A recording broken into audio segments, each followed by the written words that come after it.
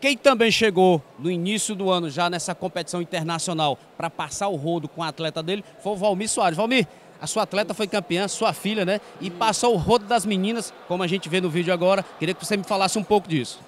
Eu tô com a Yasmin, minha atleta, minha filha, tá? Desde 5 anos de idade que ela treina.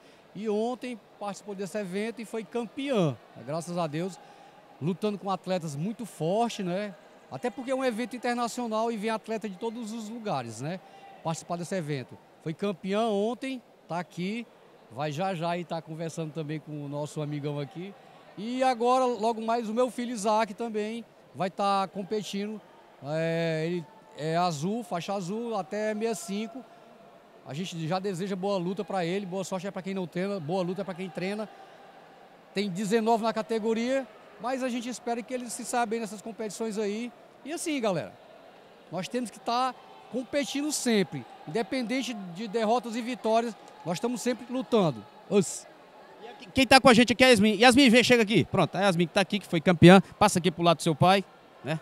Yasmin, você chegou ali de fininho, né? As meninas, tinha gente falando que já tinha uma atleta ali que já era certa ser campeã, mas você chegou, fez o trabalho que tinha que ser feito, passou o rodo. Foi sim, eu lutei 3 vezes com meninas muito duras.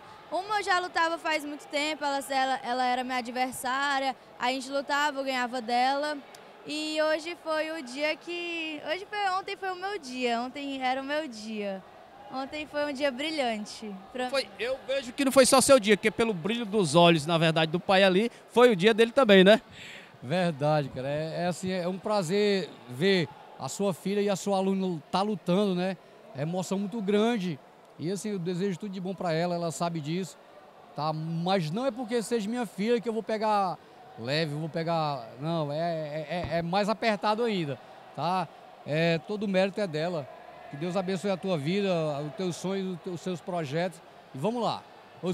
É isso. Valmir, eu conheço o trabalho dele, eu sei que ele fala de coração, sei do esforço que ele faz para desenvolver esse trabalho. Valmir, meus parabéns para você e para você também, Yasmin. Valeu, hein, pessoal? Valeu. É isso aí, pessoal. Fica a dica, hein?